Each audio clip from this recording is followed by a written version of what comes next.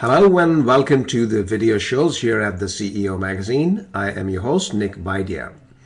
Mekanism is a highly recognized and awarded small agency at the cutting edge in the new media marketing. They specialize in viral marketing and are used as a case study at Harvard Business School on engineering virality or viral marketing. Their CEO, Jason Harris, who is also on the board of Advertising Week, was with us recently to talk about how they make videos go viral and win awards. He says, if you engage the audience, entertain them, and offer value, they will forgive you for inserting your message or your brand. He also says you must tell a story because storytelling builds brands, stories engage emotions, and connect at a deeper level. And he's correct in pointing out that whatever you do, if you want them to listen to you, you must connect to a need that they have. But the most important ideas that emerged from our conversation are about viral marketing in the B2B space. Now, when you watch it, we'd love to hear from you what you think about it. So here is Jason for you, ladies and gentlemen. So great to have you here, Jason, and I wanted to pick on your brain on something very specific. Let me set the stage a little bit. So we've had conversations on the strategy piece, which is integral to tactical as well. But just to get us rolling, it's obviously very important to have a proper strategy as to why you are going viral. There are viral videos and viral content that goes viral, like the crazy stuff, including Charlie bit my finger and the devil child and so on and so forth. But that's not purposeful. That's serendipity oftentimes. Even if you do it to make it viral, you really have no goal. And you're in a business, so you want to make videos and content go viral to make money, right? And that's a very different beast, right? So assuming that you have a strategy, and you can talk about strategy as well, but assuming you have a strategy as to why you want to make videos go viral and what kind of content you want, what are some of the tactical things that you would advocate?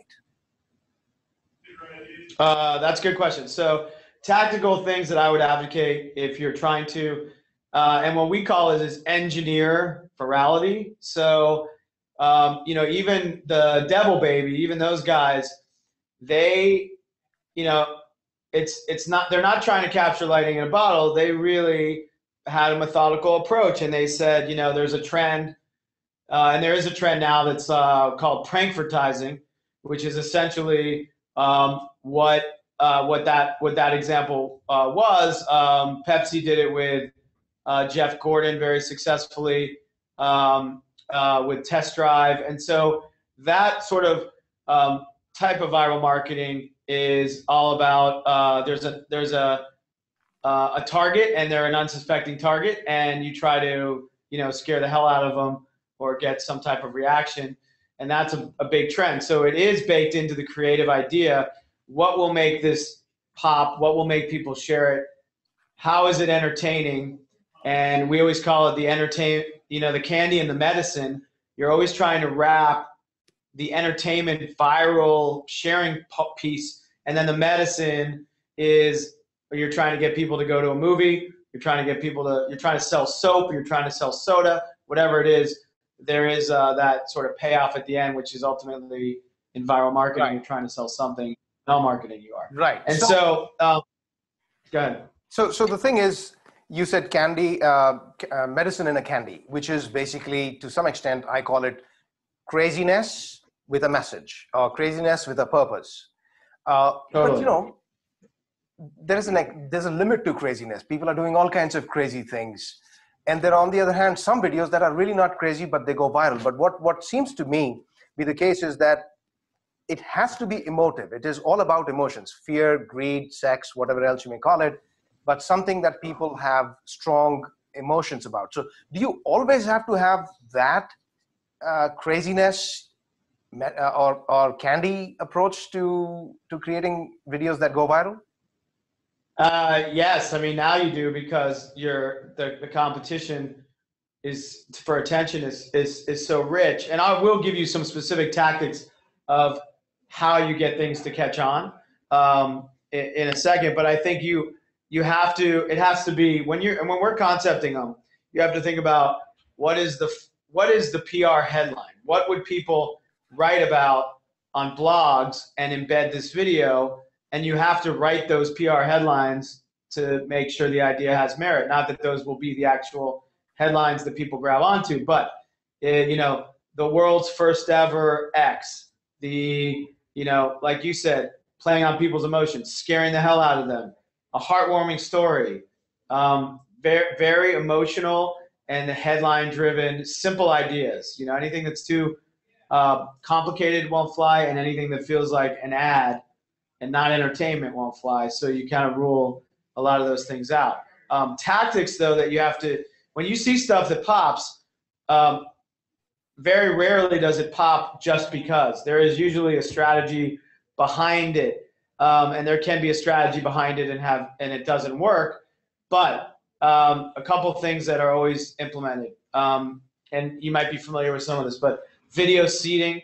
So video seeding is using TrueView or other tactics. There's third-party companies out there like ShareThrough where you can buy views, and you buy views in the first 24 to 48 hours of launching something so that there's enough numbers on it. So when someone clicks on a video, there's 500,000, 1.5 million, there's views, there's a view count.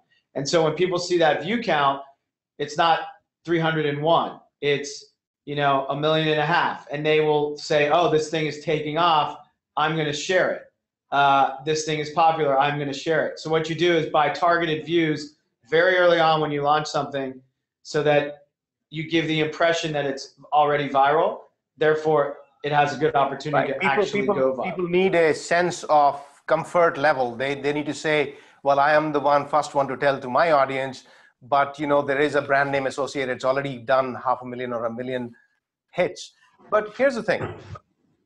Yeah. Seed views, as you may call them. You know, YouTube is a cesspool. It's an abyss. I mean, if you just create a video and let it be there, the chances of serendipity getting you up is really, really remote. Is that true? Yeah. So you do have to do this seeding. Yeah, you have to do seeding for sure. The other thing that we engage with a lot is influencers. So influencers are people with a YouTube channel or presence, or they're bloggers, or somebody that has an audience that you're trying to attract. And you also, you know, it all comes down to, you pay these guys to promote your video or content and post it on their channel, post it on their blog. So that's the other way. So there's, you know, the view count, then it's working with influencers who are the right audience for whatever you're promoting, a movie, a soft drink, a car, and that will help also make it look like this thing is taking off. And so, you know, the audience wants validation. They want to see it in places. And when they see that, they're going to be more apt to share. So those are two things that in the new media age that replace, you know, the old media of buying print and TV media. These are, you know, two tactics that help you kickstart a viral program or viral idea. So this creative stuff, the stuff that gets views initially or gets people's attention grabbing stuff, this may not have anything to do with your message. Correct. Okay. So what about accountability? How do you say, let me think of this. We're having a conversation. I think it's a phenomenally powerful conversation. I've had such wonderful conversations with a lot of people whom otherwise people don't get to hear. But these videos will never go viral because a very limited number of people are interested in it. But the people who are interested are valuable to me. So should I, as a B2B entity, should think, well, viral marketing is not for me? I mean, what are your objectives? For example, do you want your name? You have a very target audience. Do you feel like it would help you to have more of a household name to attract your audience, or do you like it sort of insidery and small? Well, let's take an example of something that is not very commonly known, such as there's a video of OCD, obsessive compulsive disorder, that went 10 seconds or 1 second, I don't know how much it was. and it went viral as well. Now, OCD is fairly widely spread, but if I think of myself, my stuff is geared towards pretty much successful and wanting to be successful, truly successful people, very limited number of people. And they are very, very busy. They don't have time. So how do I target them? They're not on Facebook typically. They are not scouring YouTube needlessly. So what happens to those kind of clients if you have any? Yeah, this is probably not the right marketing, arrow in the quiver to use, because this is, the objective of this is to get buzz and press to the masses, and so that's not going to, you're not going to be targeted. If you did a very humorous take on what it's like to be a CEO and a day in the life, and it was hilarious and funny and all these things, or cliches or whatever it might be, that could go viral. That could help you build your name up, and then people would be attracted to you. But viral marketing is focused on getting as many views to as many people, right, as, throwing the net wide, for sure. So from your perspective right now, what you're saying is that viral marketing is what's the right word? It's non-discriminating. It's for the masses. That's right. It's for the masses. And the ROI for you, or a company that's very specific, it's not, it's not going to be there. There's also a big misconception in viral marketing that, we're always fighting against, which is that it's cheap, that it's inexpensive to make a viral ad. You shoot something for a little bit of money, you post and pray, and the thing takes off. And, that is a huge misconception. Just because something's airing on TV and something's airing on your computer, they're still the same creative and costs to make that piece. That's a hurdle that we face a lot. And what's behind making a hit is that there's a lot of strategy and a lot of work to get something to be a hit. Sure, there's a lot of random things that people post, like some of the examples, the famous examples at the beginning of the conversation, and those were just lucky strikes. But there's not gonna be a follow-up. And lucky strike is not a strategy. Lucky strike is a lucky strike because it happens to be. That's not your strategy to make a video go viral. That's right. Hope is not a strategy. Hope is not a strategy.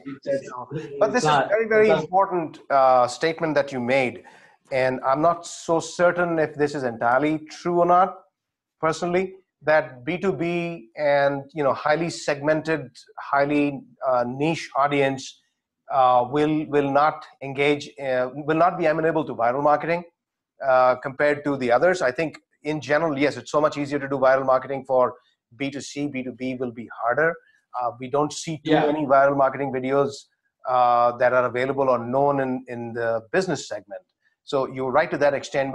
But do you think that there are strategies that we could possibly look at for niche audiences, maybe perhaps engaging with the associations that might be out there, such as, for example, National Self-Employed People's Association? I think it's called NACE, N-A-S-E.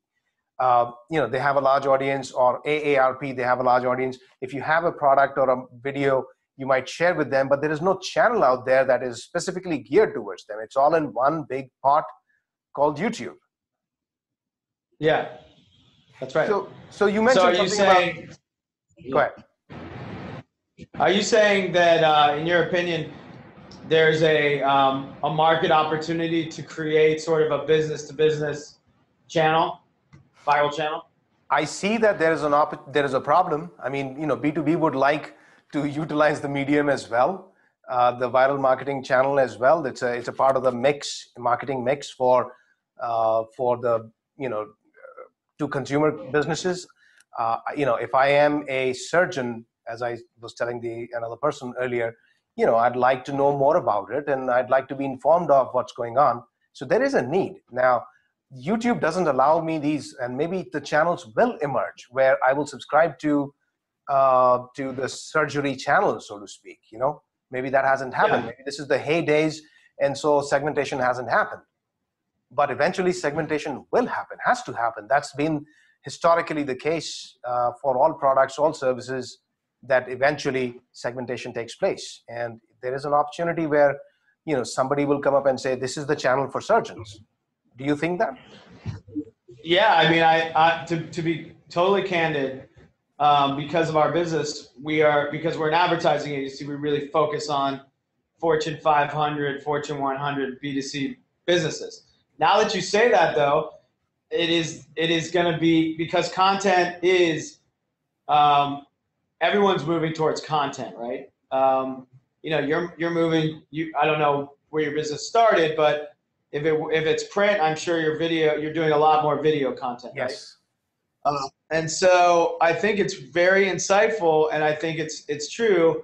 Just like there was a few magazines, then these magazines got vertically targeted and they were specialized. Same with broadcast. That would beg to reason that there will be video content sites like YouTube and Vimeo and Vivo and these other ones, that out of those will be verticals that will fall out in the next 5 to 10 years. That makes a ton of sense. It's very smart. Yeah, absolutely. Yeah, because when I think of Facebook, and this is from my own experience, I go to Facebook and I will post my daughter's singing programs. I'll post all kinds of things that I know everybody's interested in, and they get hits. But if I post one of our video, I get no hits, because the people whom I'm engaging with, they are regular people. They're not interested in this content. But I know this content is valuable and to some people. But unfortunately, they're all mixed up. So LinkedIn, unfortunately, is not designed correctly from my point of view. I wish it had a Facebook component to it. Now, do you have a YouTube channel or do you have a channel on YouTube? Yes, we have started posting more on the YouTube channel. Previously, we weren't. But yes, now we have a YouTube channel. And we are getting subscribers, but it's a slow growth because, like you said, it's a snowball effect. And also, it's like nothing big, success begets success. If you're not visible, nobody's seeing you. And the bigger channels, the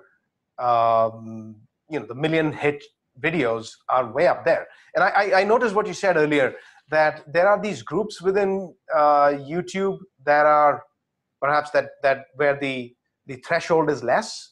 Let's say maybe some business channel or something, because YouTube is not categorized, as far as I can tell, right easily. You have to look for it. So if I go looking for pet owners or something like that, maybe I'll find a video with 5,000 hits as the most popular video of the day. Yeah, YouTube's a mess. You're no doubt about it. So, it's very hard, and they keep changing it. It's very hard to find the relevant content that you might be looking for. Absolutely. So it's interesting though. YouTube is more and more becoming. It is becoming the home for content, and even around a B2C perspective, brands are doing a lot less, campaign microsites or posting the videos to their .com. More and more it is that they're focusing, their channel on YouTube is becoming their website, their platform for content, and that is where their efforts are driving people, trying to get the audience, because the theory is so many people are on there already that if you're either doing pre-roll or doing annotations where you can click on it and it takes you there, that's where you want to be, versus having people type in Starbucks /Frappuccino, or whatever the particular address might be. Absolutely. And I think, eventually YouTube would get into, and they already are, but perhaps more sophisticatedly, where, they will know your habits, viewing habits, and send you videos accordingly, even though they may not be at the top of the game. And that, I think, will change what's going to happen in the future. Yeah, I think that's right. It's going to be a personal recommendation engine, like Netflix's learns your viewing habits, or Pandora, and I do think that it has to there's so much content that it has to start doing a job of sorting for you and finding, serving up content for you. Definitely.